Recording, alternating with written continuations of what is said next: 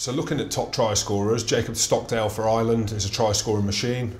Like you spoke about before, loves that little chip over, always regathers. But Ireland's form, and it's crazy to say this because they are going into the World Cup world number 1. Have they got a chance, Gits? No. No, I don't know. I thought that was going to be my answer. No. Every time I wake up in Australia, the rankings have changed.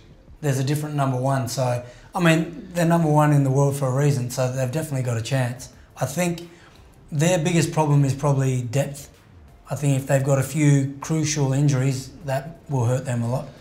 I think also form of their main 2 guys. Everyone's talking for years about everyone's talked about Conor Murray and Johnny Sexton for so long, but their form has not been great. Six Nations, it was terrible. That Welsh game, I would have if I was coach, I would probably sub them both at half time. Not because but you expect of these big players to show up. But I thought Carty's looked good in the warm-up games that he's played. But yeah, so I sort of said a year ago with Ireland that they're great when they're ahead. They can defend the lead, but they can't chase.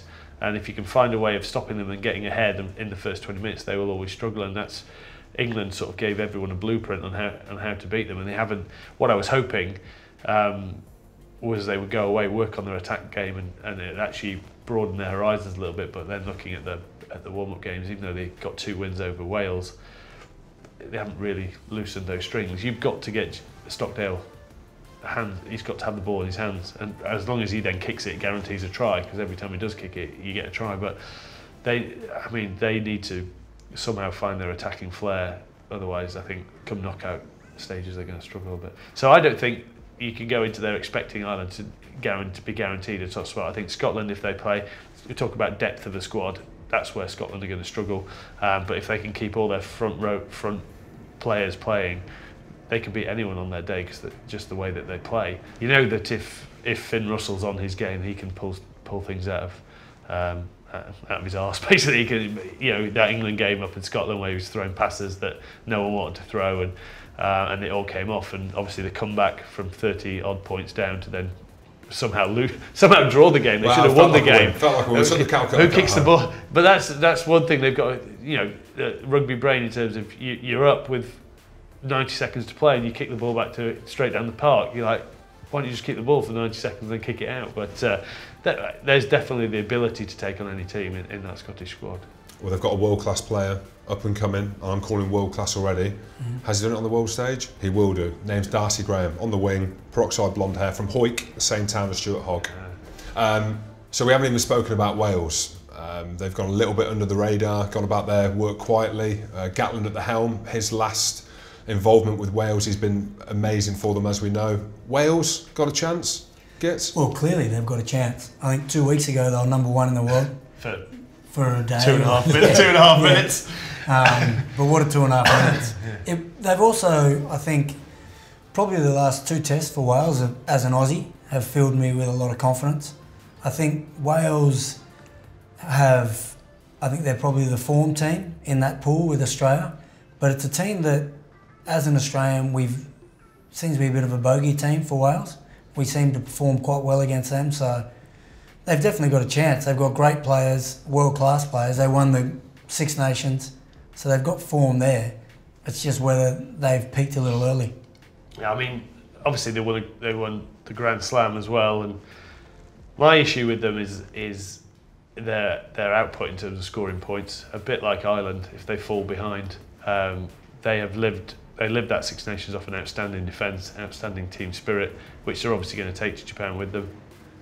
But my worry is if they do fall behind, can they then score those tries if they needed to catch up? And I'm not sure of what I've seen through the Six Nations. They were the lowest try scorer in the Six Nations, and what I've seen through the warm-up games, it's a lot of just one-out runners.